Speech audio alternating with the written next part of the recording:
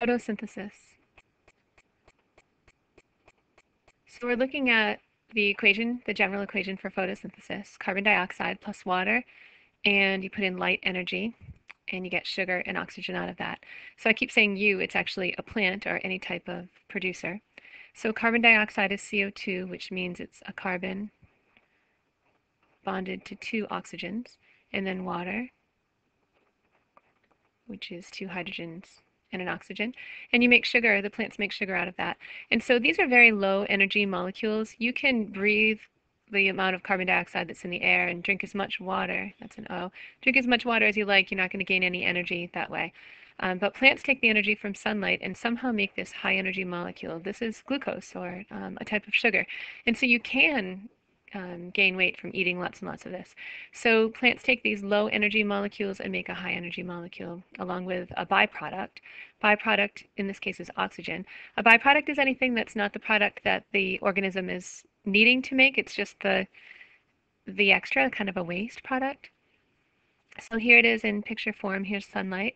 And it says here in the leaves, chlorophyll, which is a pigment, traps light to make energy, or light energy to make food. And you get water. The water comes in from the roots. So if you have a plant that looks like this, and there are its roots, the water goes in through the roots, and the carbon dioxide goes in through the leaves, through the little holes called stomata. And then the plant makes oxygen as a waste product, and it makes sugar.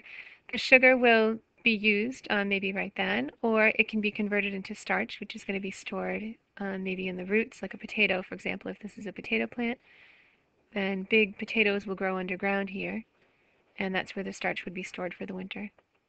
So we're going to spend today looking, or we're going to spend this video looking at the whole process. And so first we need to go backwards a little bit and look at energy molecules in general.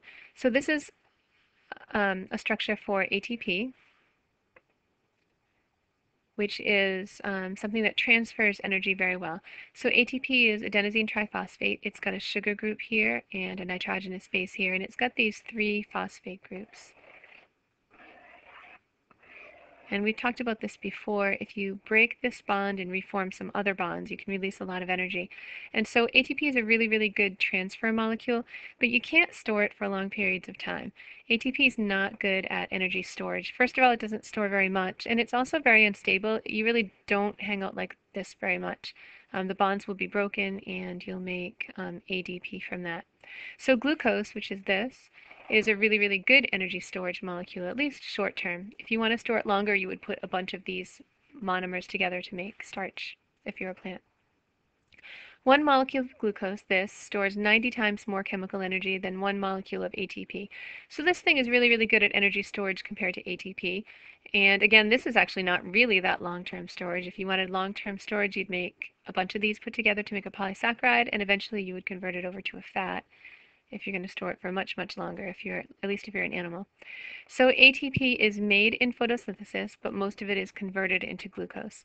We're going to spend our time talking about how light energy is used to make ATP, and then how ATP is used to put a bunch of carbon dioxides together to make glucose. First, we need to talk about plant pigments a little bit.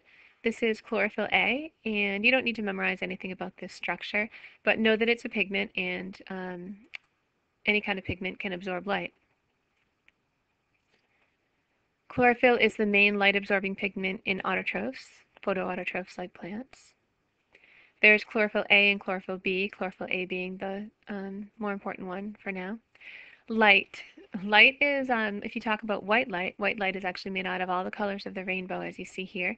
And you can think of it as waves, or you can think of it in terms of particles. If you're thinking of it in terms of particles, you have to think of photons. A photon is defined as a particle of light.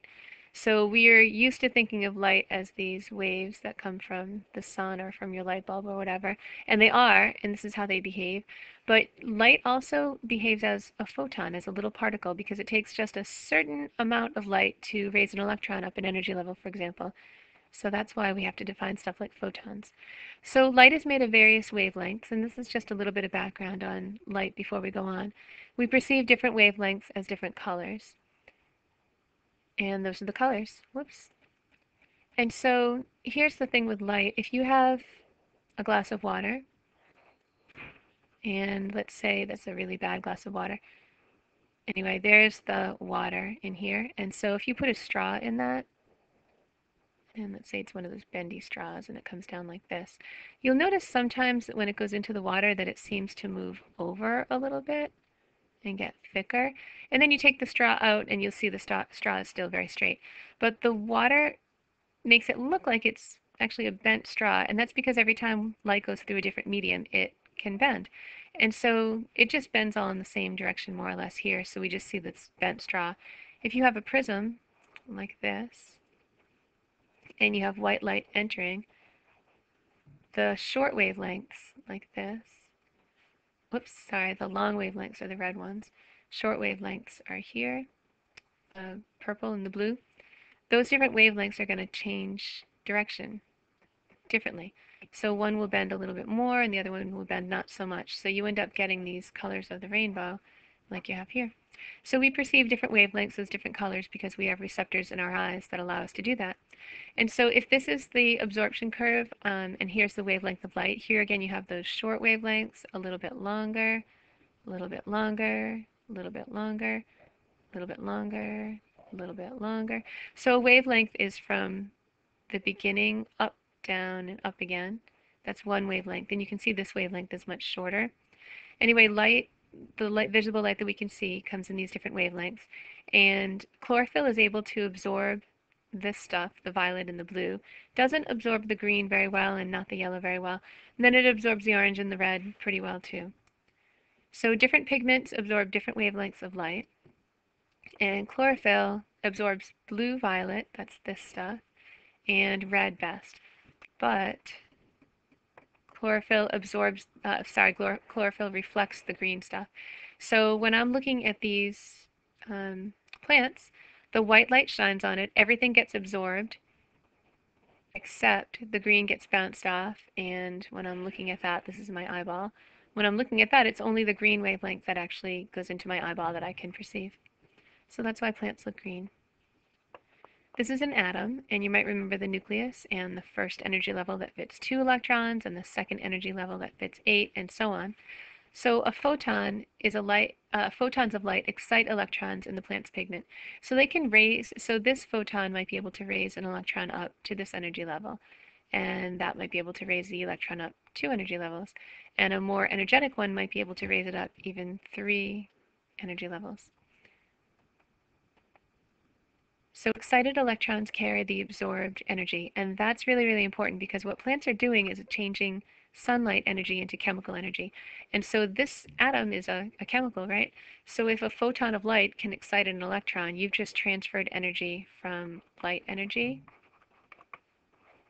to chemical energy. And that's what photosynthesis is all about. It's about light, it's about energy conversions. And in this case, you're converting light energy into chemical energy. You might remember from middle school other energy transformations, like when you plug in a mixer into the wall, you're changing electrical energy into mechanical energy. You might have talked about potential energy. Right now, we're going to be talking about light energy being converted into chemical energy. Excited electrons move to higher energy levels. These things are called energy levels, or you might have heard them referred to as shells, energy shells around the nucleus. So this thing's an atom. Here's the nucleus. These are the shells that the various electrons fit in, or the energy levels. Each energy level has more energy. Structure of a chloroplast. So you should know generally what a chloroplast looks like. It's got 2 membranes, an outer membrane and an inner membrane. Those are really well named, huh? Here's the outer membrane, here's the inner membrane, hooray. And you might remember the evolution of a mitochondrion, and we talked about that when there was a eukaryotic cell that took in, let's draw it this way, a prokaryotic cell, like this, until eventually you got this little bacterium in here with a membrane around it, and that would be an outer membrane and an inner membrane, which is what you've got here. So chloroplasts also have their own DNA like mitochondria, and we think they evolved from prokaryotes. So we'll just look at the structure quickly here. This stack of sacs here is called a granum. Each membrane is called a thylakoid, so each compartment here is a thylakoid, and a stack of these thylakoids is called a granum.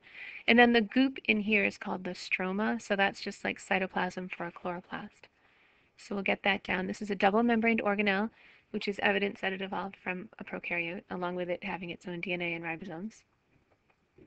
Granum is a stack of connected sacs called thylakoids. So the thylakoid is the part that's important here because the chlorophyll is stuck in these thylakoid membranes, and we're going to talk a lot about them.